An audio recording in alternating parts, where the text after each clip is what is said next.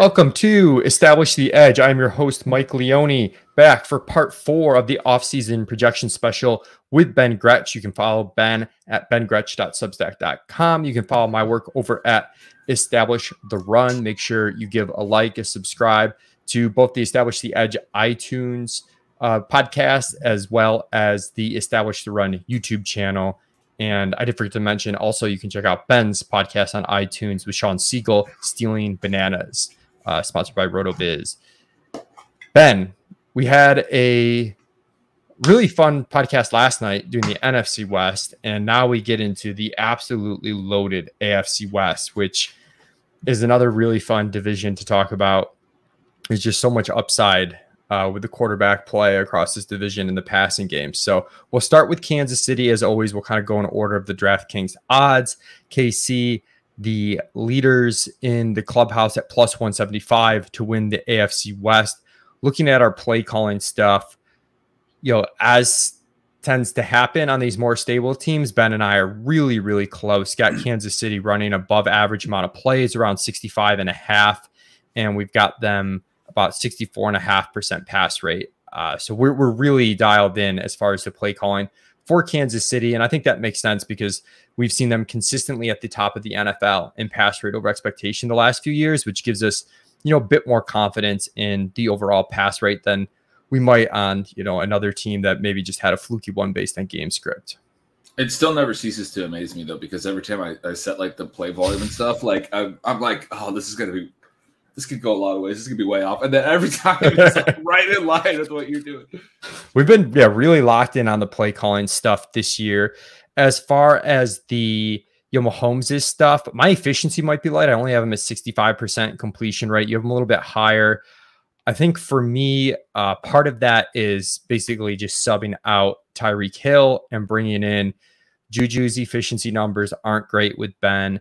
Sky Moore as a rookie, it's kind of tough to project. And I might be a little bit conservative on the efficiency on some of those pass catchers as far as what that actually means, Ben. I do still think Mahomes is a top 4 fantasy quarterback. And I think he's honestly, this is the first time in a while where I actually feel like he's pretty draftable. You can get some good stacks with him, taking him sometimes in round 5. And I'm pretty in on the elite quarterbacks, especially if you're playing in big tournaments.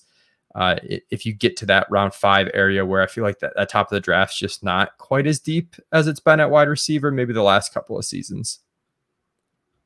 Yeah, I'm with you. I think becomes a clear spot to consider quarterback. Mahomes, I think, is still, like right now, is still typically going off a QB2 or QB3. Sometimes Herbert's going ahead of him, right? And it's still a little bit pricey to me just because you can get Kyler and Lamar after him with their rushing upside, and I think I prefer them. But I completely agree with you. Like in best ball, you're drafting a ton of teams. Mahomes is very draftable because you also have all the ways to stack him after you take him, basically. Yeah.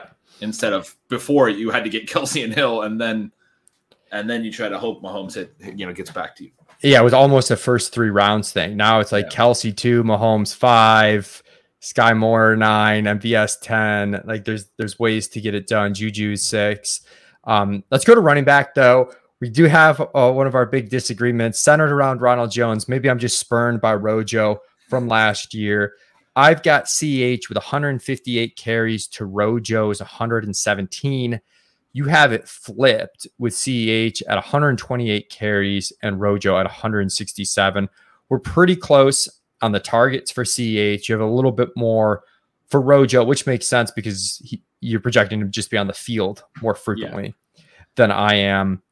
Not a ton, obviously. 24 targets for me, 18 catches for Rojo for the whole year, even though, almost 10 carries a game. And right now, I think collectively, these two are probably too expensive. So I've been okay with CH at ADP, not really ahead. And I've really just been out on Rojo. You've been, and looking at your stuff, I'm assuming it's more or less the opposite, where you've been out on CH pretty hard and then fine with Rojo at ADP. I don't really mind taking CEH. What I have in my notes here is, he had 13.9 carries per game. This is not really like a team share percentage or anything more advanced. It's just very raw, but 13.9 carries per game as a rookie. Was down to 11.9 per game last year. I mean, I think that's sort of notable. I mean, I think he had some injury issues too, right? And then they bring in Rojo, and I wrote, I have Rojo's carries upside higher on account of that they brought him in, and that's what he is. A lot of people can talk about how that, not liking the things that Rojo brings in the passing game and everything else, but like the Chiefs aren't dumb and not aware of that or whatever. I mean, the book on Rojo is known. They brought him in. I feel like he's the guy that has the better shot to be the heavier runner. He's not a huge back, but I think he runs pretty physically and is, the second half grinder option in this backfield mix. We definitely have evidence that Ronald Jones is a very good pure rusher. We don't have that evidence with CH. It's kind of a guessing game as far as what the coaching staff's going to do. I still think the incumbent is the leader in the clubhouse, and CH's ability to do multiple things just gives them a bit of a better look. I feel like Rojo a little bit more like a very rich man's, I don't know, Derek Gore from what we saw last year, maybe perhaps more than I see him as the lead dog. I have struggled to see the huge upside just because I don't think he'll ever be like super involved in the passing game. They do some weird things around the goal line. So it's definitely an interesting thing to parse. I actually have drafted the most McKinnon of the bunch. I like Jarek at cost. He's sometimes, it's ambiguous, like just taking the cheapest guy. But to me, you've got some history with the team. We had that huge success in the playoffs, and you do have the passing game upside with McKinnon, where CH has basically disappointed everywhere in the ground game and in the air. So I just like the McKinnon bet, 5 rounds later than Rojo, knowing I've got more. I think I might actually have more workhorse potential. Yeah, I like that. I think the broad thing is this uncertainty is probably driving all the prices down a little bit, and it's clearly a backfield that we do want to target. Mm-hmm. I mean, Darrell Williams during stretches was a great, plug and play for the 0 RB type teams last year in redraft leagues or in best ball, right? Obviously, he had some splash games. This is an offense that's going to generate some running back points. I do have CH with more points overall because of the receiving side. I can certainly see the upside for him. I agree with you that it's harder to see the upside for Rojo. Like I don't even have him at 10 fantasy points per game in PPR, even though I do have him close to 200 carries. And so that's, a pretty important note on him. I'm bullish on him, and I still don't have him as, blowing away in fantasy scoring. I think he's going to have to be really efficient as a rusher and really hit on TDs to hit some ceiling. I like your call on McKinnon, but that uncertainty is definitely driving down the collective price of all of them. And that's something that I think is something you want to take advantage of overall. Yeah, one thing I've looked at in best ball, I looked at handcuffing because generally I'm very anti-handcuff.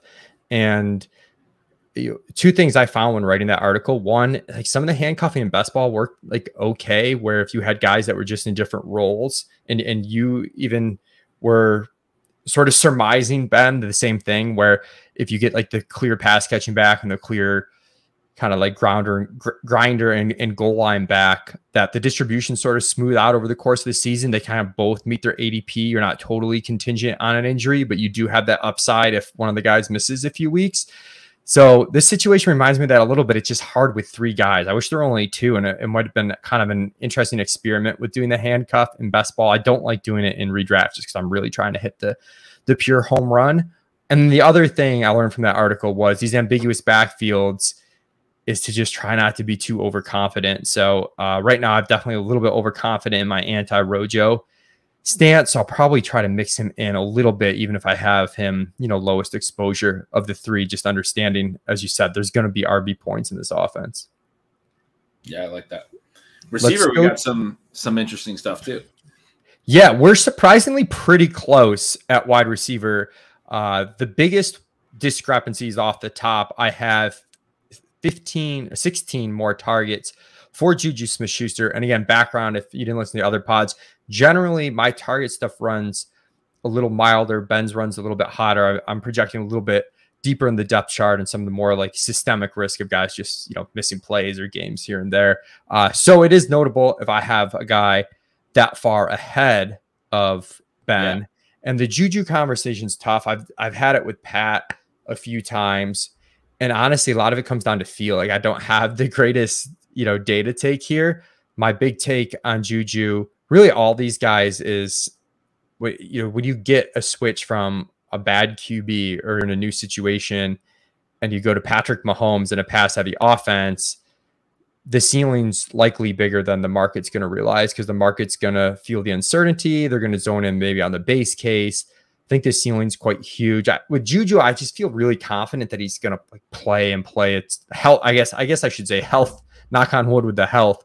But if he's healthy, I don't imagine a world where he's not running just a shitload of routes. And if he's running a ton of routes in this offense, I think even if his targets per route run isn't at the level maybe we'd like to see out of wide receiver one, he's going to rack up a good amount of targets. He's going to rack up a pretty high catch rate, and it's going to be tough for him to really, be bad in this offense. And there are some ways it goes really well because he's still just 25 and it's deeper in his history, but we at least have some history of him being a higher end receiver. There's a couple good arguments on that. I noted in my notes that Juju, for my projection I wrote, has upside beyond this for sure.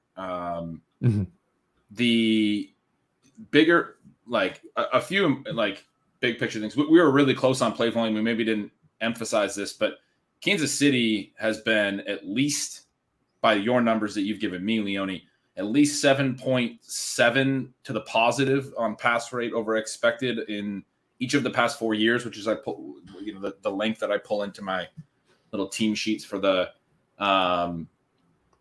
for my projections, right? So everything has been incredibly positive. That's a huge number. Even being 5 percentage points positive is really big.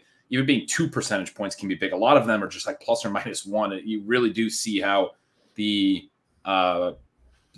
expected pass rate can drive pass rate for a lot of these teams when you're looking at it from this way. That not a lot of teams deviate by more than plus or minus 2. You get to 5, it's big. Kansas City's been 7+ every year, 4 years in a row. I'm projecting them for the most dropbacks of any of the teams that I've done so far. I haven't got to Tampa Bay yet. I think that's the only other one that might contend. But that's number one that obviously works in Juju's favor and the whole offense's favor. The number two is almost every receiver that's played with Mahomes. I do a depth-adjusted racer. Use that for my efficiency. Almost every receiver Mahomes has played with has been really good at that. Hardman's been really good at that, as much crap as we give him. Doesn't earn a ton of volume. When he earns volume at the depths that he gets it, he's very efficient.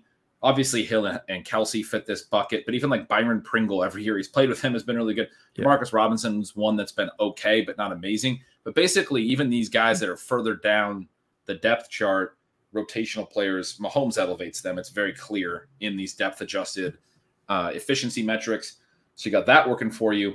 What I think is tough or hard to figure out is, or the counter argument I would say is, I don't think Mecole is going to go anywhere as the main rotational receiver in this top 4 that actually has played in this offense and has a Mahomes connection.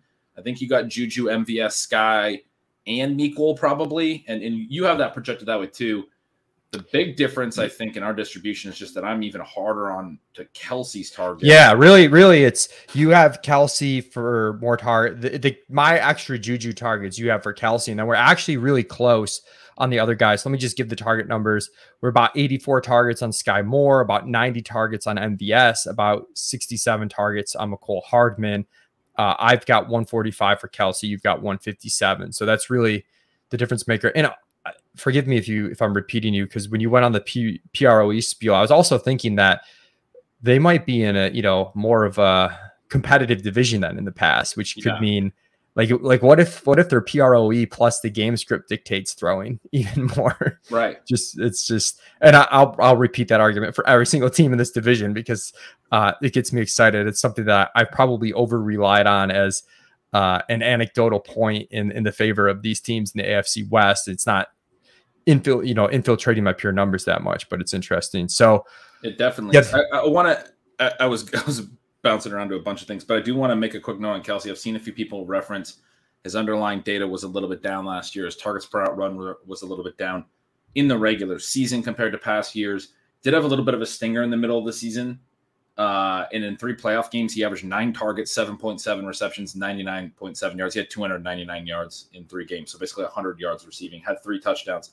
Very much looked like the Kelsey of old.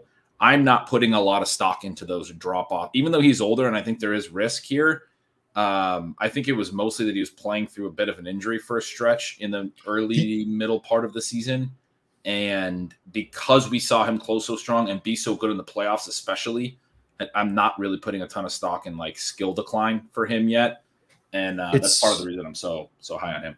It's worth noting that the offense as a whole went through a patch where they struggled, like relative to previous years, a little bit more. So it's hard to, and part, it's a symbiotic thing. Like part of that's maybe Kelsey declining a little bit, but also Kelsey's numbers might be down if the offense just wasn't, operating. Yeah, it's probably part of what led.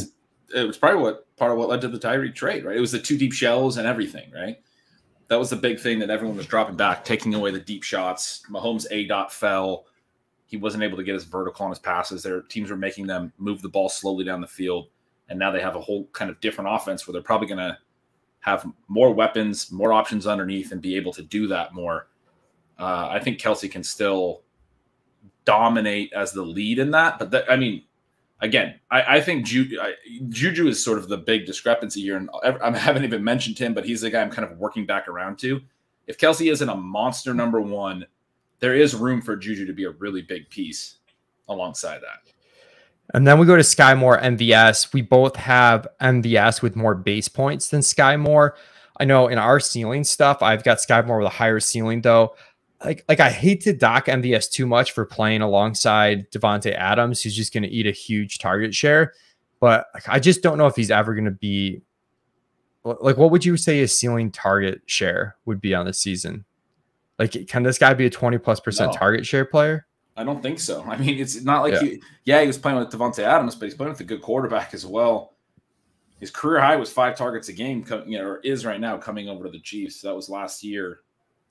I mean, he was in a low volume offense, but I'm with you, which means I have Sky Moore in our actual ranks ahead of MVS because there's more uncertainty, more upside, I think, on the high end for Sky Moore, where if he is really good, like maybe he can earn these target share numbers that we, don't think is possible for MVS. Even if MVS is good, I don't think he can earn them. It's just like kind of the role we're sort of expecting him to play. Yeah. I'm with you. I think we're probably a little bit away from the market on that, but I think we're in agreement on it for sure. Yeah. Recently we've seen Sky Moore, I shouldn't even say like gradually over the last month or so, he's like come down a little bit and MVS has come up a little bit. So I was worried I was going to get like any Sky Moore. But now he's, I think, pretty draftable where he's going. Back to the Kelsey. I guess we should talk about Hardman.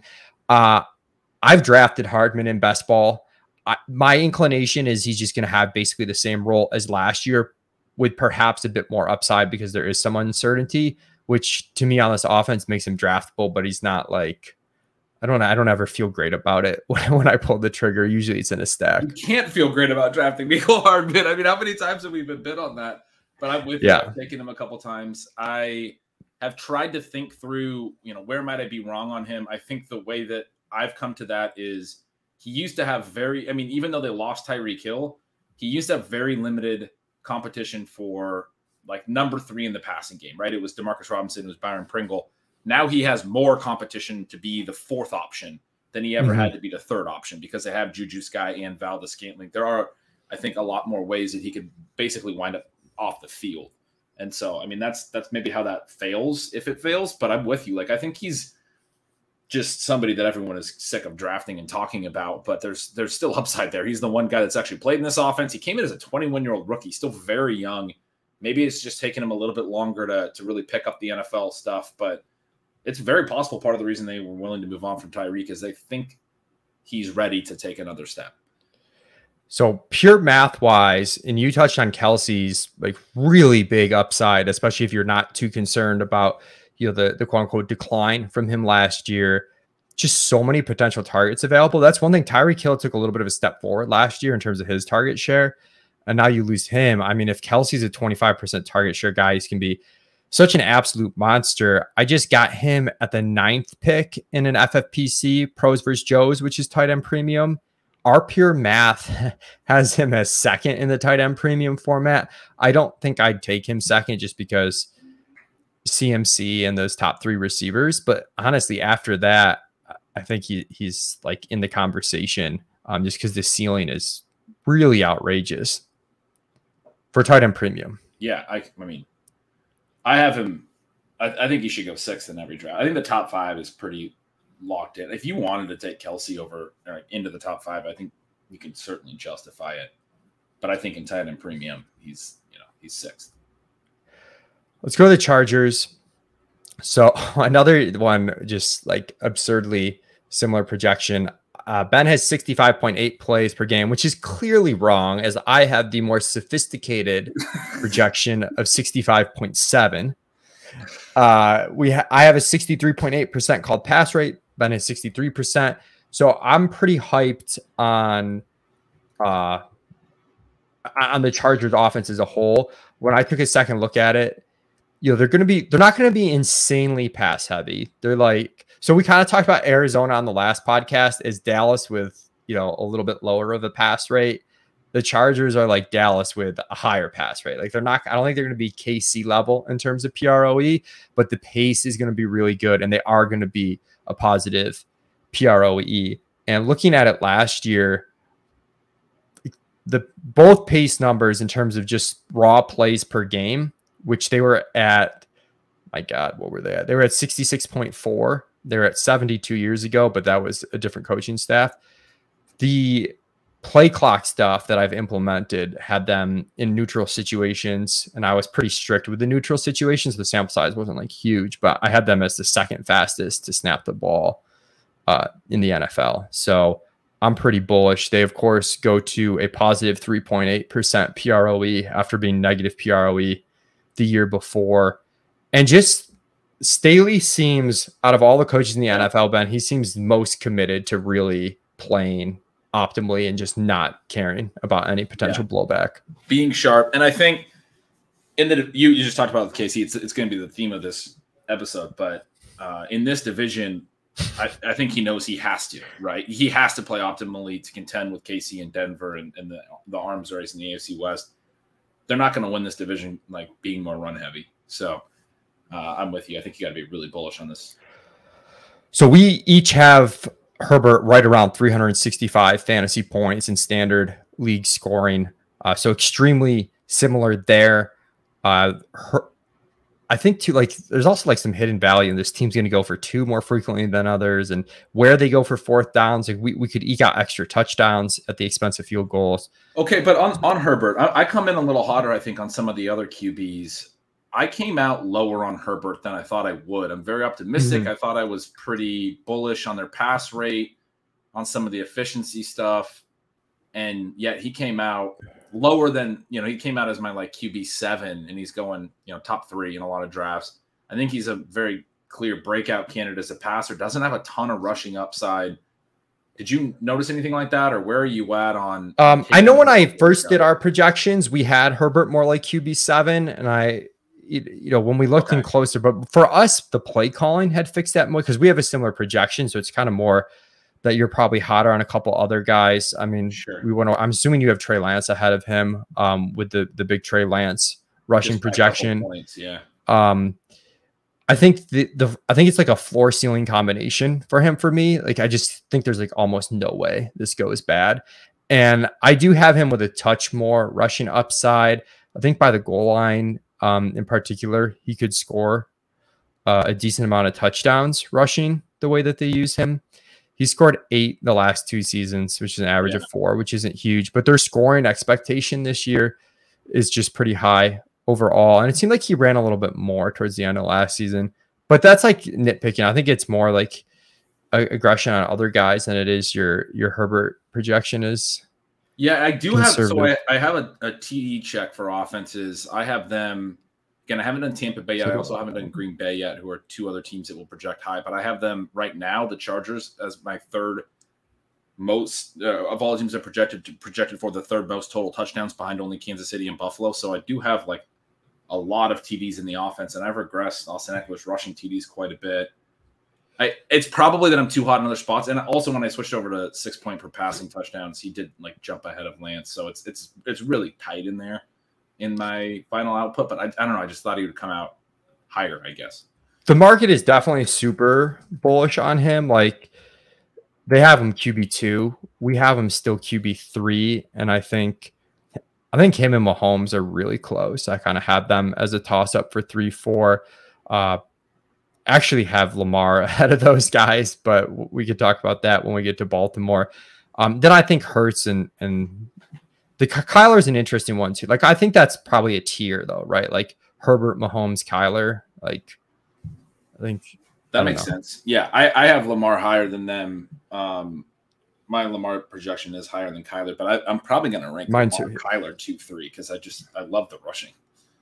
Yeah, Kyler's great. I think these three are all close. Kyler's one Kyler and Lamar are the ones I've been drafting the most based on ADP. Yeah, of that bunch.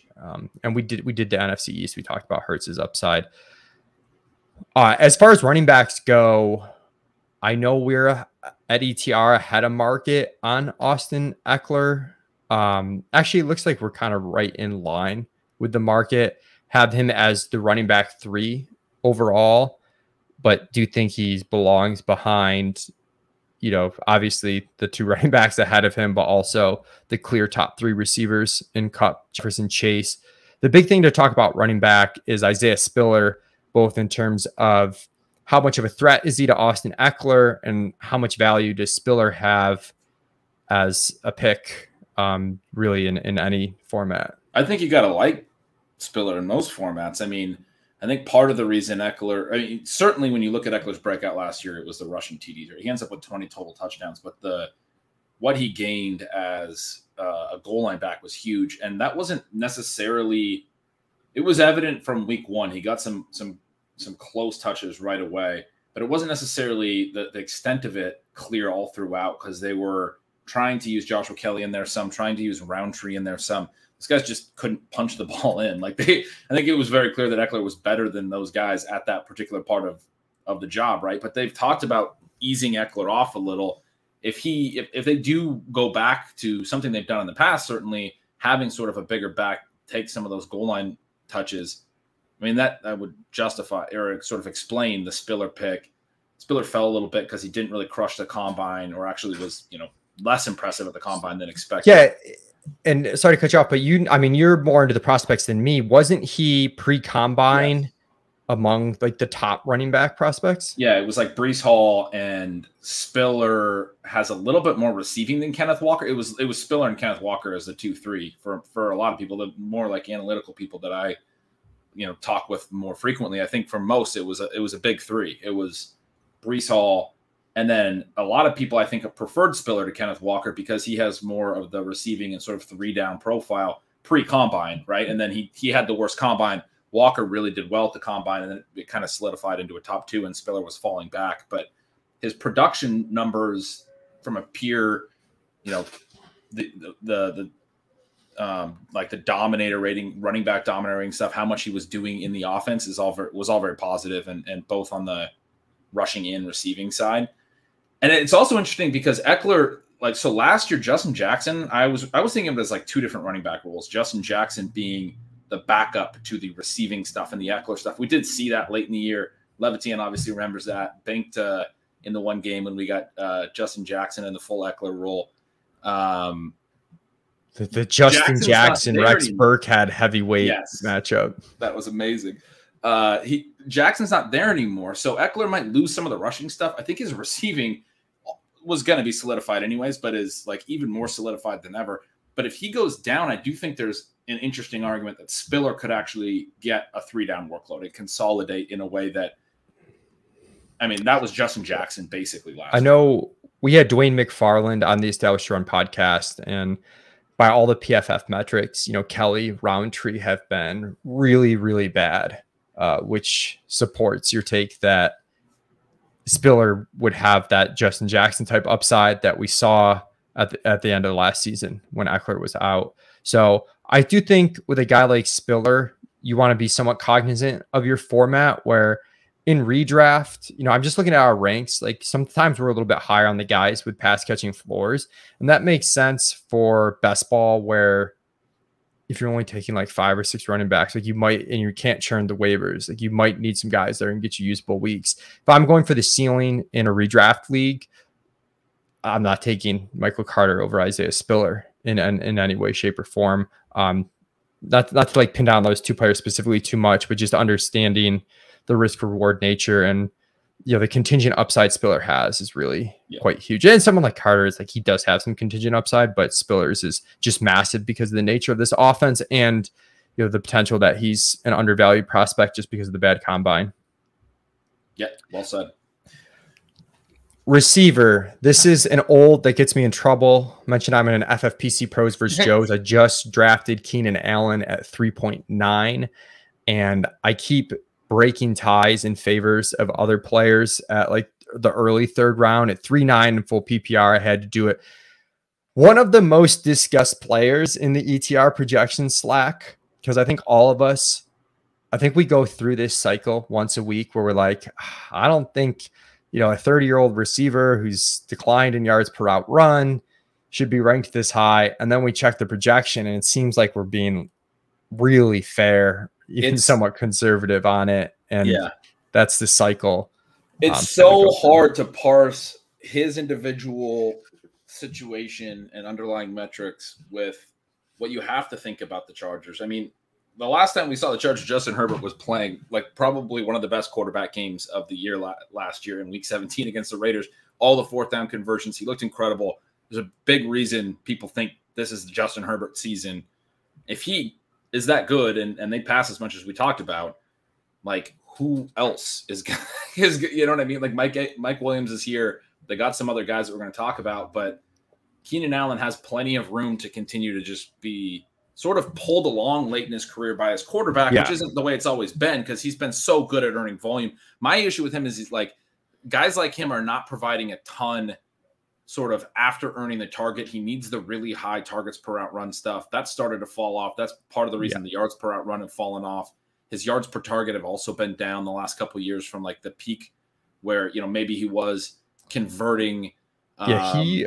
He was 8.8 in 2017, 8.8 in 2018, 8.0 in 2019, and then 6.7 in 2020 and 7.2 last year at yards per target. Right. So you got this multi-year, maybe concerning trend for a guy who was never particularly an athletic player. He wins on the great route running. I mean, he's an incredible route runner. But as he starts to age, okay, you can't do a lot after earning the target now. Your yak is maybe falling off and those elements. And then also we're seeing a little bit of targets per out run decline. To me, that's really concerning for his receiver type. At the very beginning of the offseason, I did a targets per out run sort of breakdown recap of last year. I reread it recently. And my note was he's going in the third round in the early offseason. I think with this profile, I would be more comfortable taking him in the fifth. We're not getting that discount. He used to go in the third 2-3 years ago. Well, so my thought was he used to always go in the third, like in his peak, right? Yeah. He's never really like a second round pick. He's still going in the third. We've started to see some of these skills decline. I feel like we should be getting a little bit of a discount, but that's offset by what you said about the offense. And also it seems like we get less kind of these really high end wide receiver target earners, like to his extent, which in the third round. So if you just look at target totals year in, year out, 159, 136, 149, 147, 157. It's tough though, because I don't know what the break even point is, honestly, in which you just say the offense and the targets are enough for me to take them, even though the player doesn't feel like the type of bet you want to make because it's a pure volume bet. To clarify that fifth round thing, that was just like early offseason sort of where guys go, but the fifth round is weaker at this point than I kind of realized it was going to be. I would not be waiting that long to take Keenan Allen if for some reason he did start to slip. I think he's a great round pick. Yeah, I think you can pass on him early 3. When you start to get close to that 3-4 turn, he's pretty good. I wouldn't be shocked if he scored, set a career high in touchdowns, though, just because of the nature of the offense. I know that's something he hasn't really done before, so it's not like huge in his upside, but that's something that wouldn't, totally surprise me. Mike Williams now is more exciting, as a bet. He has much more upside.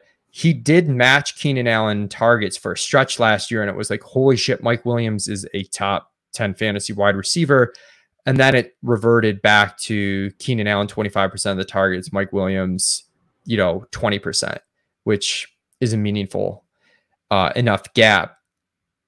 Silva's got them ranked back to back in his top 150, actually, as Williams one spot ahead of Keenan Allen. I love that. I think they're really close. I'd probably be super boring and cop out and say I'd take Keenan Allen in full PPR and maybe Mike in half PPR, but they're very close. I think they should basically be back to back. Williams isn't like a traditional breakout player. It's his fifth season or sixth season now, right? The first four, he was right between 16% and 17% targets per out run every year. It was like, do something. That's sort of this middling range. With his high ADOT, it was okay. And his, strong touchdown rates at times, it was okay. But it was like, do something, break out. He got all the way up to 21% last year, which was really impressive jump for a fifth-year guy. And still has that vertical ADOT element, right? Has everything going for him that we just talked about with the offense. For Keenan Allen is more like in his prime, maybe not entering his prime, but in his prime than Keenan, who's probably exiting his prime. So I like going Williams over Keenan as sort of the bigger upside play. If this offense really does smash, I think Mike Williams is having a really great year. Probably Keenan is too. They should be right in the same range, but I think Williams is the one that could really ascend to a sort of new level this year. Yeah, if they were to both have the same amount of targets, Mike Williams is probably waxing Keenan. Right. We've been high on Josh Palmer all offseason. There was definitely some good news today that Palmer is the leader in the clubhouse for the number 3 over Jalen Guyton. I like him because I think this team throws enough to support kind of him having some value in best ball here and there, just if he is the number 3, just via the nature of the offense. And then the contingent value, he had a pretty good game. That Justin Jackson week was also a Joshua Palmer week. He got there kind of late, but he had a pretty good game. Now it's his second year for a guy that was pretty raw.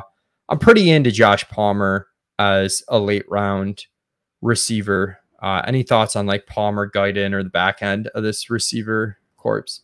Yeah, I have a note that says Palmer's probably better than I want to admit. I don't have him projected as well as you do. I've never really been in on him since he was a prospect, but there's definitely room for someone else. It's not Guyton. Guyton is the classic wind sprinter. The other guy that I have a note on, this will be fun, because this is going to be one of those guys you're going to shut down immediately, like our last episode. I can't remember who it was, but they brought in DeAndre Carter.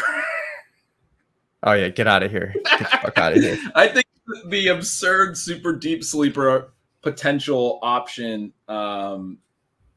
just like he was decent with Washington. He has like very small samples of receivers. He's mostly been a special teams guy, but has actually been sort of okay as a receiver. I want to look. This is a passing game where I want to look at the deep sleepers because there's probably potential for somebody to ascend into a number 3 type passing role. The other one is Gerald Everett we should get to, but I think he's a really nice late round tight end as well. Yeah, I'll give you some leeway on DeAndre Carter because of your success with Kez Watkins last year. So you've earned some leeway. Gerald Everett, yeah, I think I might be low on him. I know Adam's been telling me he thinks it's low. Like Jared Cook was earning a pretty decent target share despite being pretty bad in this offense. And Gerald Everett, like, I don't know, he could be decent. It's definitely more juice there than we had with Jared Cook last year. So you have him for 80 targets and I have 72 targets. So I'm lagging behind a little bit. And also I might be lagging behind on the efficiency if we think it improves moving from the Rams to the Chargers here. Well, the Seahawks to the Chargers, right? Or the Seahawks to the Chargers. I skipped a year. I skipped a Gerald Everett year. We had the cup of coffee in Seattle. Yeah, I mean, he's got the athleticism. Somebody's got to do something in this Chargers receiving core, especially if some of the stuff I talked about with Keenan Allen does become more of a concern and he's kind of like lost a little bit of a step. I think that would be huge for Mike Williams. It would also have to be, I think, very positive news for Gerald Everett. His price is really palatable. If you miss on the elite tight ends, we talked on the last episodes, I'm not really into like the tight end 6 to 10 range. I'm happy to grab like an Everett in the like tight end 11, 12, 13 range, wherever he's going. Yeah, he's going tight end 17. Okay.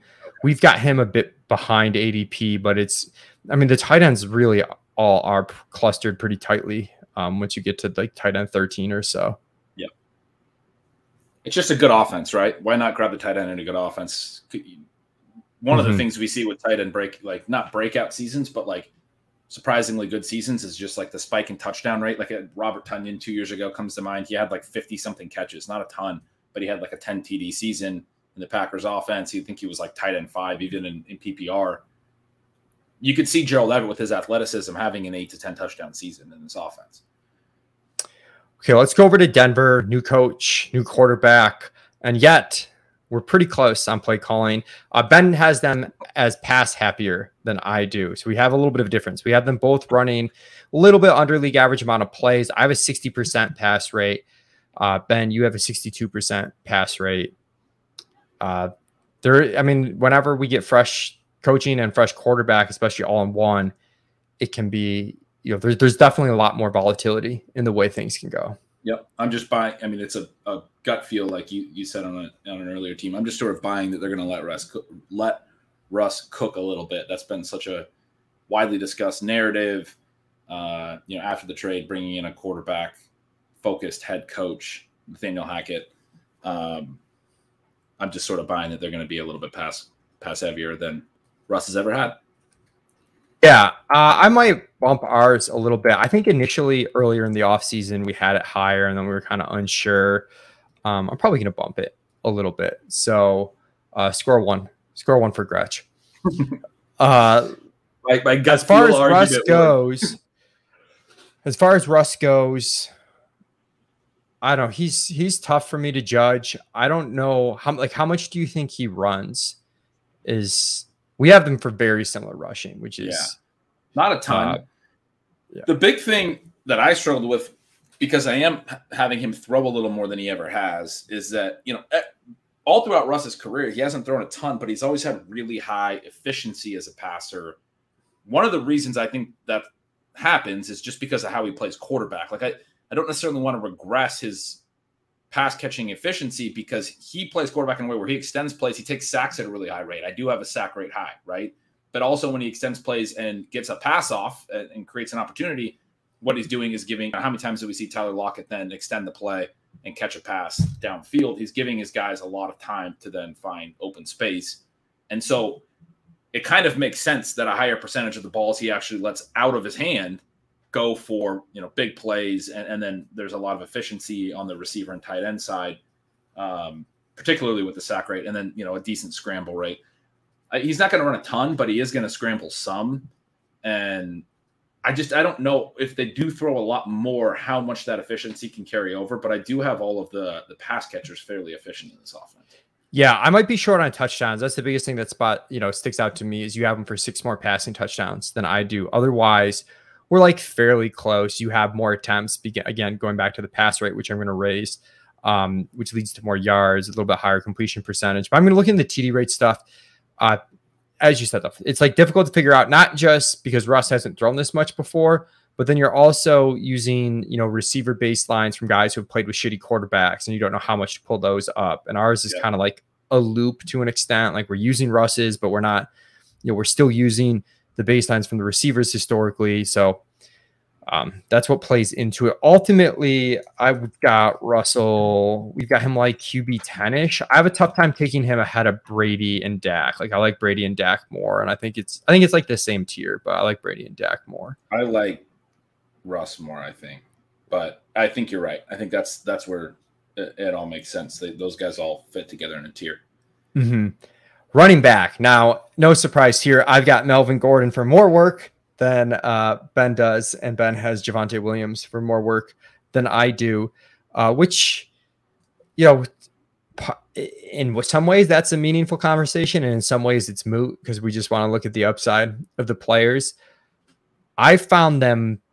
This was actually a running back pairing in that handcuff thing that I looked at last year, where this running back pairing last season was really profitable if you just took the two of them. I think to start this season, I don't think Melvin Gordon's going to go away as much as we want him to. He was legitimately good last year as a ball carrier. I think he had a higher yards per carry, higher yards per target than Javonte Williams. He was really good. Yeah. But Javonte Williams obviously was arguably the best running back as a prospect in his draft class. It was pretty close. People were between him, Etienne, and Najee Harris. I know PFF, we had Mike Renner on the show, and he liked Javonte the most, and he did really well in some of the broken tackle metrics that PFF uses from college. So really good prospect. We saw the monster upside, the game that Melvin Gordon missed. We bet unders on Javonte Williams, and we got spurned by Javonte Williams. He just that nuclear game. The tough part has been, is he a round 2 guy or is he a round 3 guy? Because he's been juiced up quite a bit in the draft rooms. I like him into early in the offseason when it wasn't clear if Gordon would be back, but even before the Rush trade, I mean, I think people were factoring Denver was likely to go after a quarterback, but people were talking about Javonte as a top 5 overall pick.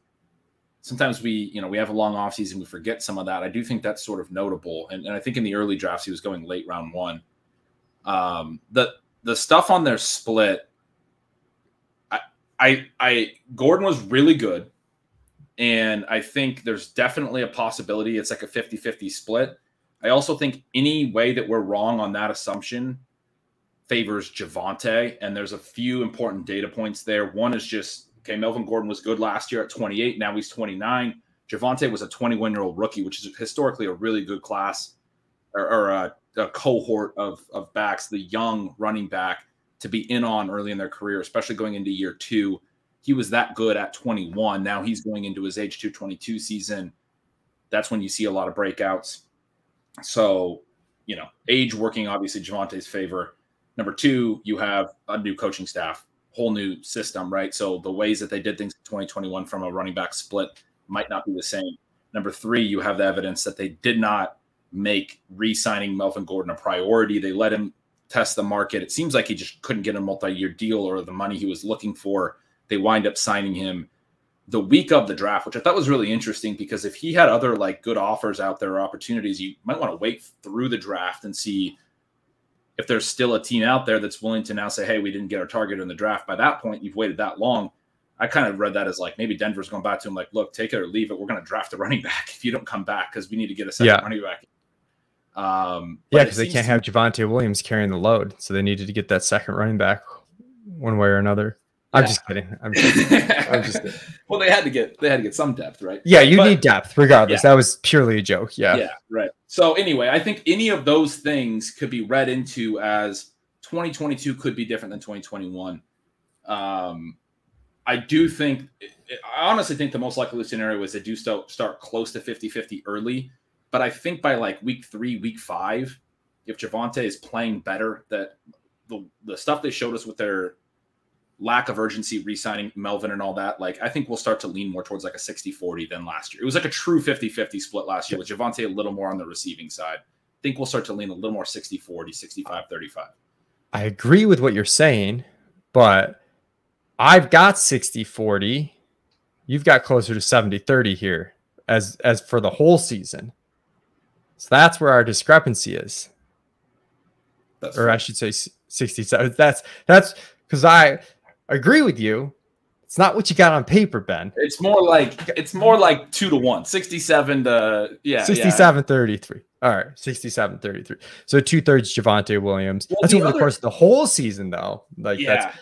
I also think, but there's huge contingent upside, and I think your point is very valid about. Let's not forget that Javonte Williams, if Melvin Gordon didn't resign, was a round 1 pick. I think that's a very good point because he still has that upside. Melvin Gordon. Part of what I'm putting in my projections as well, and this is just me thumbing the scale because I like Javonte, but Melvin Gordon's only played all of the games in a season one time in his 7-year career, and now he's 29. I think there's more injury risk with the 29-year-old back that has missed a game or a couple of games. He's never missed a ton of time. He's played at least 12 games in every one of his seasons, but he always misses a couple games. Other than his 3rd season, that's the only year of his career that he played the full slate of games. I'm kind of thumbing the scale a little and being okay, I'm projecting a couple missed games for Gordon where we do get the full Javonte experience a couple times. Yeah, I think right now where I'm at is Javonte is a 3rd round pick. I've got Chubb and Fournette a little bit ahead of him right now, and then the receiver tier of DJ Moore, AJ Brown. So it's close. I mean, it's close. I think you probably have him half a round ahead earlier than I think. Do. So I have him in like at least in the second as a pick that I do like making. There's a lot of guys I like in that range, so I don't pick him a ton. When I was talking about, me and Sean did some auction strategy podcast recently over on Stealing Bananas, and we talked about how he might be an interesting target in auction because you have a different opportunity cost equation, right? But I really, what I was basically saying in terms of us being wrong of projecting this split between him and Gordon, sort of all favoring Javonte. That's sort of what when I start to think about him as like a pretty good anti-fragile pick, where like any of the chaos or any of the stuff we might miss on probably favors the 22-year-old back that the team was kind of committed to until they brought back Gordon the week of the draft. And I want to keep that in mind. I think that makes complete sense in a vacuum. And just when I'm comparing like the opportunity cost to other players, you know, like I'm taking Saquon ahead of him, who I think has that huge upside and doesn't have the competition to start, you know, doesn't have that question mark. Do you think Melvin's worth drafting as well? I mean, you don't, a lot of times people, I feel like, especially from the outside, the more casual listeners are like, oh, you like Melvin, but you just said you like Javonte. And, you know, it really comes down to cost. And so, you know, the contingent value for Melvin, I mean, Javonte Williams could also get hurt, which would boost Melvin Gordon a bunch. So he's interesting to me when you get into, you know, the mid RB30s or so. That's a great point that I just want to hammer home about. Like sometimes I get that a lot too, where it's like, oh, well, you said you were on this player, so you can't be on his biggest competition. It's like, no, kind of saying like we're identifying this as a spot, this Denver running back spot that could, you know, it has upside if the Russ offense like hits, right? If both their prices are solid, maybe we want to attack both in different drafts, right? Like we're just talking about this with Kansas City a little bit too. It's fine to be on multiple guys that are competing with each other. Maybe not the same roster, but right. Yeah. Maybe not on the same roster, but overall in your portfolio. Good segue into the Denver wide receivers because great segue into that. Spoiler alert, tons of upside, but also tons of competition and probably a couple guys that are going to be huge failures. You've got a higher, I've got Judy ahead of Sutton. You have Sutton a little bit ahead of Judy, but like we're splitting hairs a little bit. We've got them pretty close. I have a bit more work for Tim Patrick. You have a bit less. You have a bit more for KJ Hamler, but to reset it, you've got 111 targets on Sutton. I have 100 on Judy. I have 104. You have 108. Patrick, I have 79. You have 72. Hamler, I have 47. You have 58. And then we're actually really, really close on the tight end stuff. So we'll save that for the tight ends. And we're not really buying into the talk that this could be, you know, a 2 tight end system with a ton of tight end targets. Because I know for me, I was like, I'm still going to project this pretty receiver heavy, but there is that possibility. And there's been a discussion that the tight ends could be a bigger part of the offense as well. My thoughts on that are the popular thing that I keep seeing is that the gap between Judy and Patrick shouldn't be so large. Rather than kind of comparing Sutton and Judy, I want to kind of drill in on that, where I think Judy is clearly the better pick. Patrick is similar to what I described with Mike Williams before, except for he hasn't made the targets per out run jump. He's been between 16, 17% every year of his career. He's shown some efficiency after earning the target. I don't think this guy has that next gear. The Mike Williams jump was surprising, but also Mike Williams was a former first-round pick that we were kind of waiting to do something like that. Patrick's not a guy that I would think, especially with this much competition, has big target potential. I think he's kind of that ancillary piece that can be efficient, yards per target, have a high touchdown rate season occasionally. I think he did last year, right? Judy has flashed some real targets per out run upside. So that's the guy that from those two, I was real. I was a little surprised you had Sutton with more targets than Judy, given some of the targets per out run stuff. It felt to me last year when Judy came back, I mean, Sutton just died. Obviously, different quarterback. You got a quarterback that can hit Sutton down the field a bit more. But Judy, to me, feels like the guy that if someone were to pull way ahead in targets and just earned a shitload, that it would be him and not Sutton.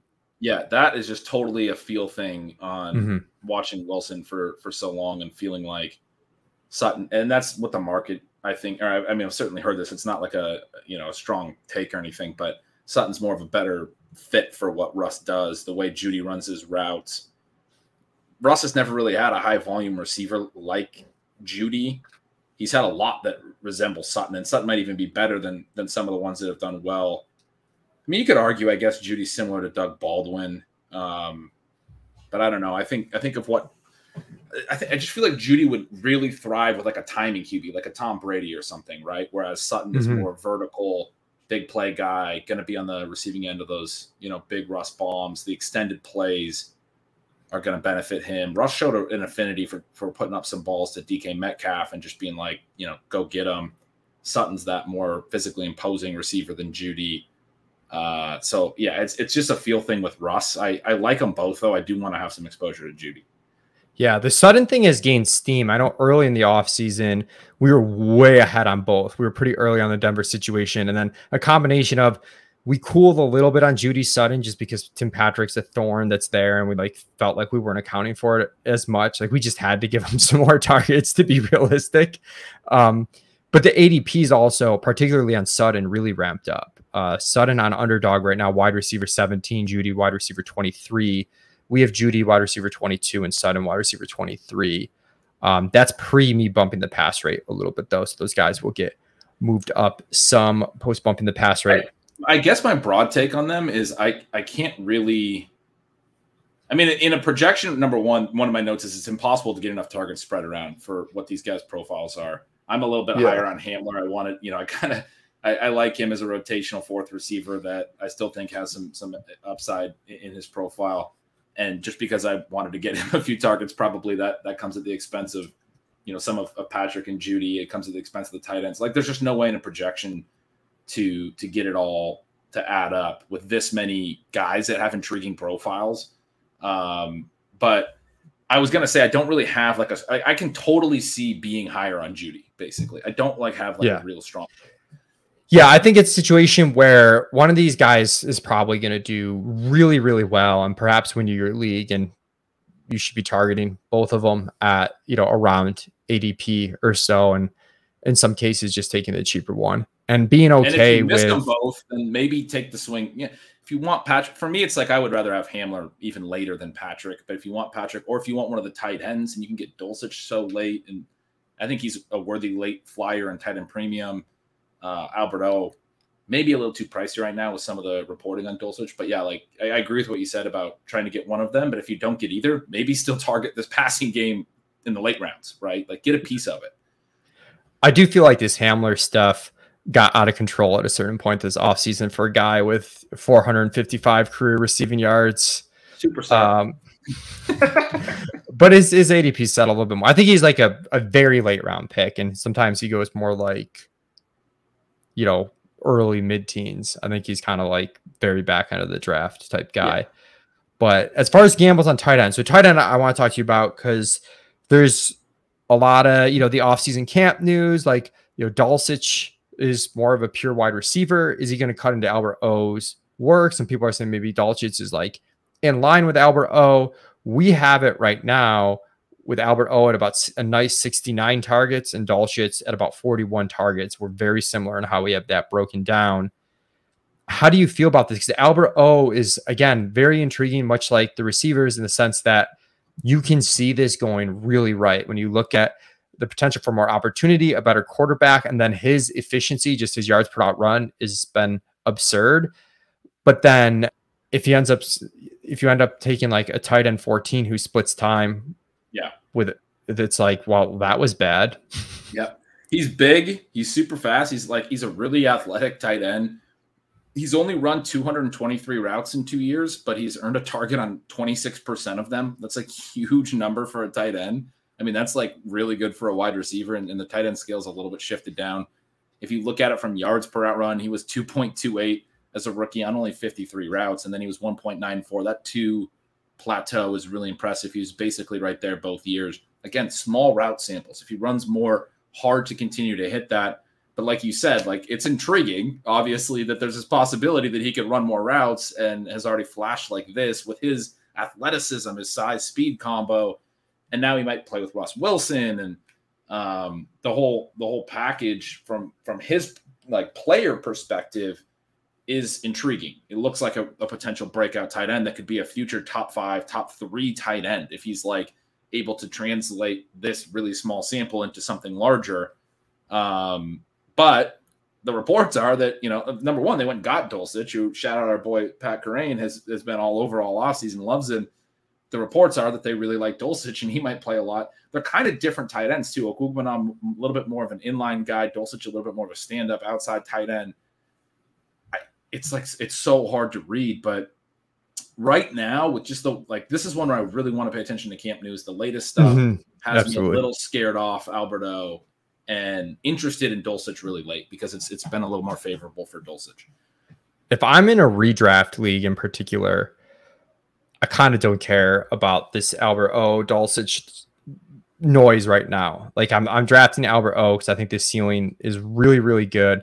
And if it doesn't happen, I mean, tight end is like at a certain point, you know, like Evan Ingram might be on waivers in your league, you know, so in this, again, a standard redraft managed league. Now you get in the leagues with deeper benches, you might have to be a little bit more thoughtful with your picks. In best ball, you know, but it seems hard for Albert O to be bad. Like even if they split time, I think he's going to be like, okay, just because the offense should produce. Yeah, we talked about how Russ's targets tend to be really efficient. He was already really efficient with Drew Lock and Teddy Bridgewater at quarterback. Yeah. And then Dulcich seems like a good, I've taken him and McBride. I take a lot as my tight end 3 on Underdog. And we've hit on that with the NFC West stuff, but taking an upside rookie as your tight end 3 on a team that, needs 3 tight ends, I think makes more sense than taking, some scrub just because he's like first on the depth chart, Austin, quote unquote. Yeah.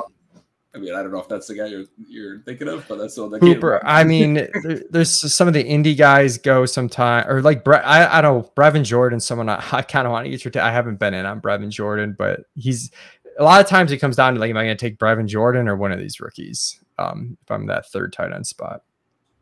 Yeah, I think you can go either way. Brevin Jordan, pretty good profile and had a decent rookie year, so you can make a breakout case for him.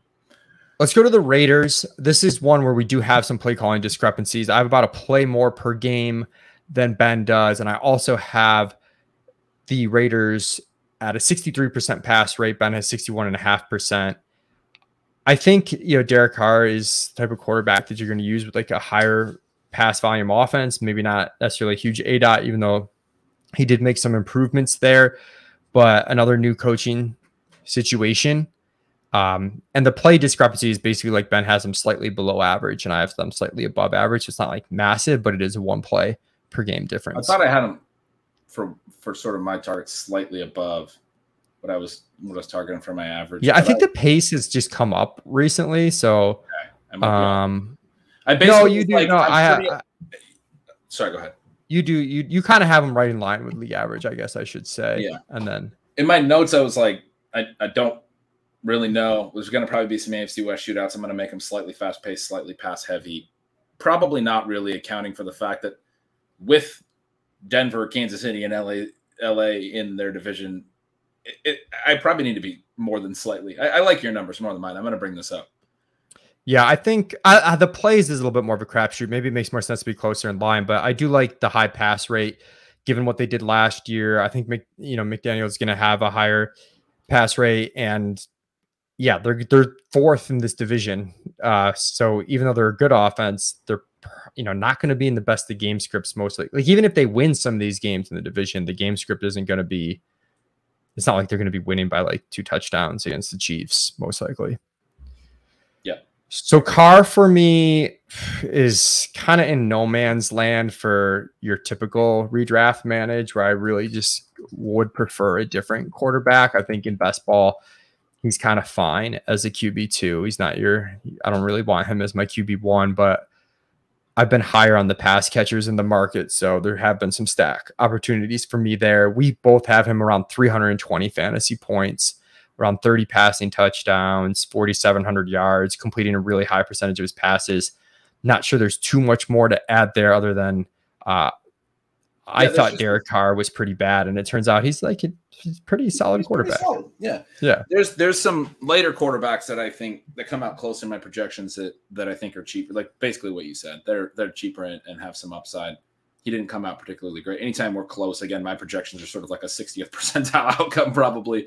Anytime we're close, that means that in my ranks or my overall projections, the player's probably down from ADP a little bit. And that's the case with Carr. I don't know that he's a big target for me at his price. Josh Jacobs, we each have right around 172 fantasy points, very similar makeup. We're just over 200 carries, around 40 targets for him. He, to me, is, if he's going in home leagues in round 5 or so, that's your prototypical dead zone running back. He's kind of the archetype that we tend to avoid in that range.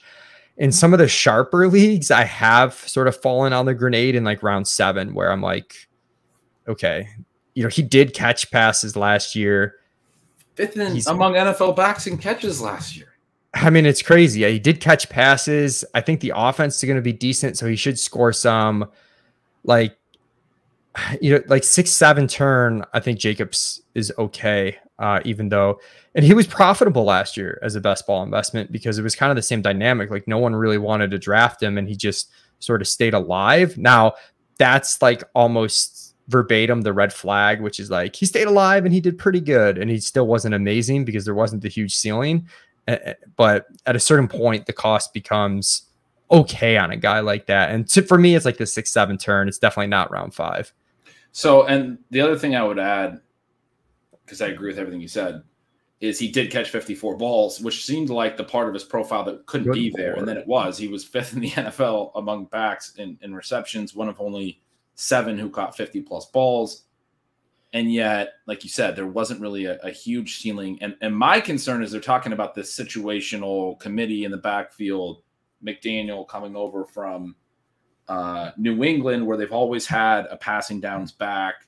They bring over Bolden, who they used in that role in New England last year when James White went down. They also have Amir Abdullah on the roster, who has played that type of a role in different offenses. Even Kenyon Drake has played sort of not as much as maybe his college profile would have suggested, but it can play on passing downs a little. And he hasn't played it a ton in these later years of his career, but early on a little bit. I end up with you've taken his targets way down from last year. I wind up with even fewer, even though that was like such an exciting thing for him last year. I do feel like with this situational stuff they're talking about, that's where he loses work, right? He becomes Damian Harris, right? He's the type of guy I like to project very conservatively. I do think it's a good exercise though, to kind of find a stopping point, which is, hey, we're projecting less targets than catches he had last year. Which I think is the correct way to project it, or I wouldn't, and you wouldn't be doing that. But it is kind of like, okay, if he spits out for me, end around 6 with this pretty conservative projection, like maybe that's okay then, I guess, is kind of where I'm at. But I agree. I'm a little concerned. They drafted Zamir White. I'm concerned he has a threat to the 2-down work. I'm concerned, there's got Kenyon Drake and Brandon Bolden. If those guys are a threat to pass down work, again, new coach too, so maybe they don't view Jacobs as the pass catcher. I do see a lot that can go wrong with Jacobs. To me, he's going to be the prototypical overdrafted in home leagues and probably somewhat fair in some of the sharper type formats, especially and I like him in best ball too, because I'm more open to the boring running back seasons in best ball, where I'm just like, okay, well, it's a running back I don't have to draft later, and just like get me my 12 points a week, and that spot's filled.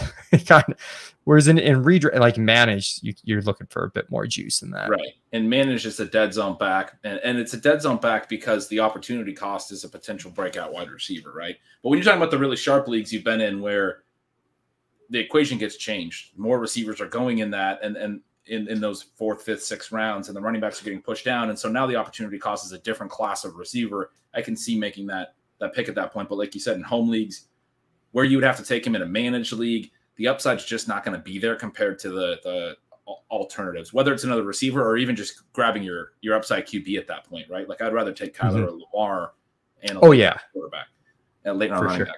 Yeah. Now, you would think Ben and I cheated off each other looking at the target projections here, because we're just eerily in lockstep for a team that has... A little bit, because you made a compelling case to me earlier in the offseason that you thought this was going to be a pretty concentrated 3-night show. And I was thinking about that a little bit when I was doing my projection. I was like, I think Leone's right about that. Actually, I guess real quick, I really haven't been drafting too many contingent backs for the Raiders, because I'm worried Zamir White's purely a 2-down contingent back and Drake's like purely a pass-catching contingent back. I just don't see a ton of upside for either of those guys. So I haven't been drafting any of them. Do you have any takes on the I haven't drafted him either. I think it's going to be a kind of a cluster. I think like Drake's price is fine. He's probably like, if they do use a lot of situational backs, that he can beat that. But I also don't know what the upside is. Even if Jacobs goes down, they're probably still going to have a rotation like New England. They've kind of told us that already. If I'm right about Bolden or Amir Abdullah having a pass catching role, it's just gross. So Davante Adams, I have 147 targets. Ben has 149. Hunter Renfrow, I have 106. Ben has 108. Demarcus Robinson, we're both around 30. Keelan Cole, we're both around 30. Darren Waller, I have 118. Ben has 119. So we're really, really close. I have found myself, I thought going into the year that I would be lower than the market on Davante Adams. I have found that not to be the case. I'm actually pretty excited for Davante Adams. This switch from Rodgers to anyone is obviously not good because they had a pretty unique relationship, particularly by the goal line in terms of touchdowns. And you aren't going to get the absurd target share in base that you got with Green Bay just because you've got a lot more competition and there's a little bit more threat. I do think, though, Davante Adams, like still maybe tail end of his peak years, but I don't think he's out of them yet. He's really freaking good.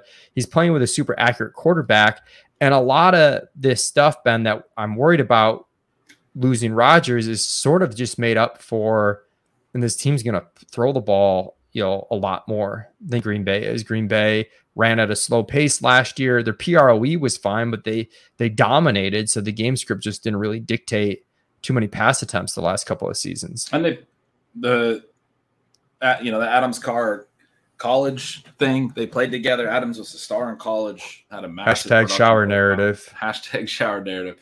I was right where you were at. I thought I was going to wind up kind of out on Adams because of the change and the sort of preternatural connection that he had with Rodgers, and yet like he's clearly the wide receiver 5 in my projections. And I like Adams more than Diggs. Maybe that's a weird coming from a Bills homer, but I do like Adams. I prefer Adams to Diggs. I like Diggs, so that's the difference.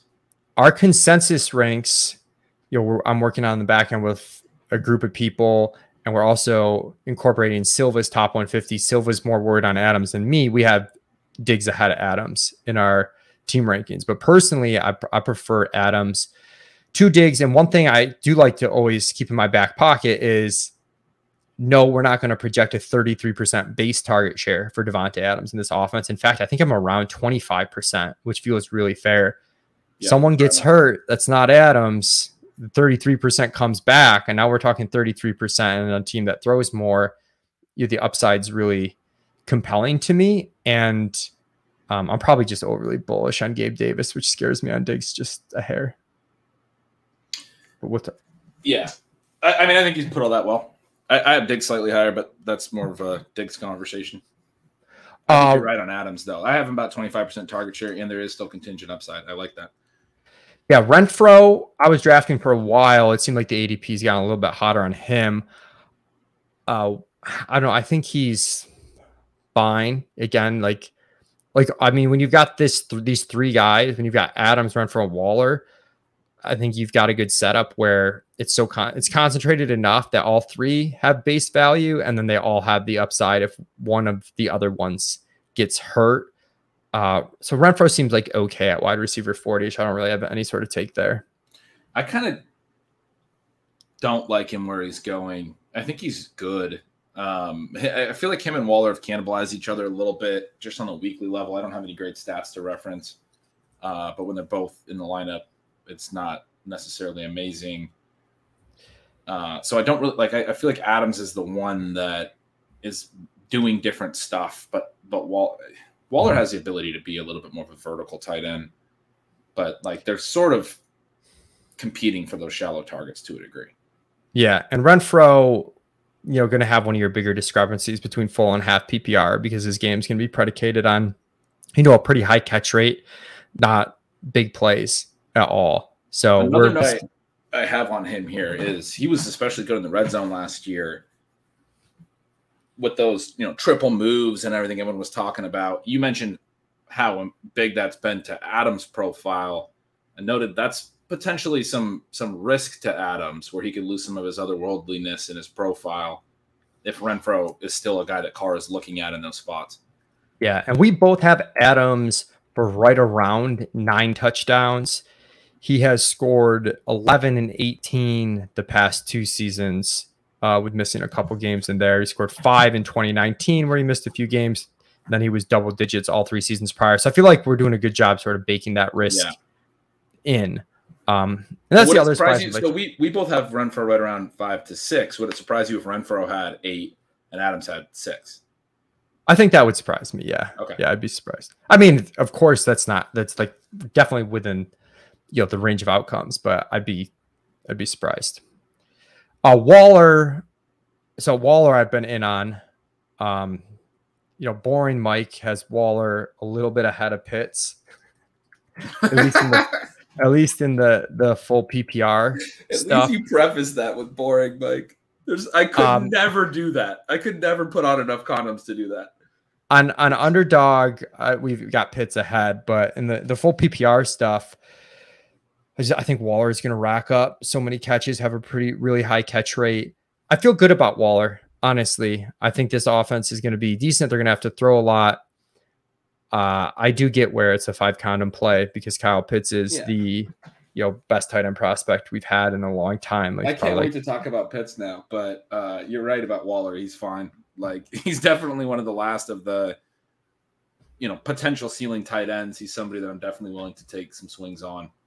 I took him in the Scott Fishbowl as my tight end. I wasn't thrilled about the pick, but it is what it is. You kind of got to take him if you didn't get one of the top 3 tight ends, and you're in a spot to take him because there's not a lot of tight end upside staring at you after him and Kittle come off the board. Any concerns for you with this offense not having, at least as their primary guys, any sort of field stretcher? Like, there's not a ton of speed, I guess, in the base. Fast. I think that's why I think Keelan Cole probably wins the number 3 job. I mean, Demarcus Robinson is always not great in Kansas City. We talked about that in the Kansas City section. He's like the one guy who couldn't be efficient with Mahomes or as efficient. He's supposedly a good blocker.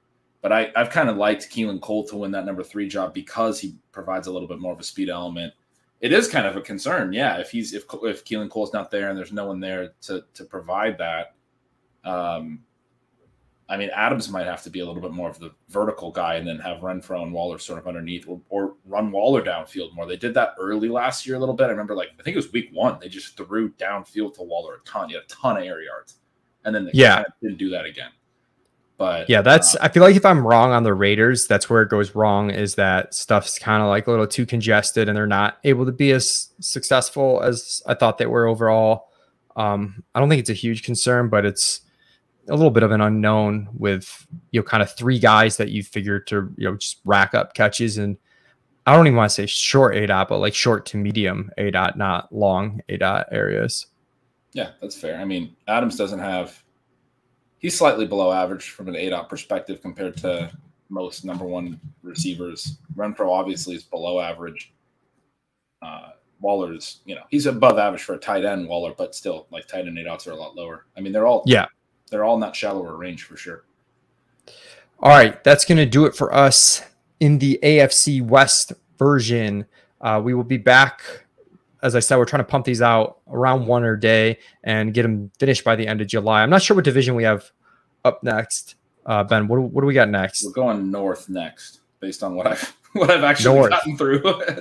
All right, that works. AFC North, we'll say, is next, which will be exciting because we get to talk about Lamar Jackson. So I'm excited for that. Someone I'm really high on. Make sure you follow bengretch.substack.com. Also tune in to his podcast with Sean Siegel, Stealing Bananas. The podcast you are listening to right now is Establish the Edge. You can find it on the iTunes podcast feed. Subscribe. That helps a lot. Also and subscribe to the Establish the Run YouTube channel. And thank you so much for listening. Best of luck this season.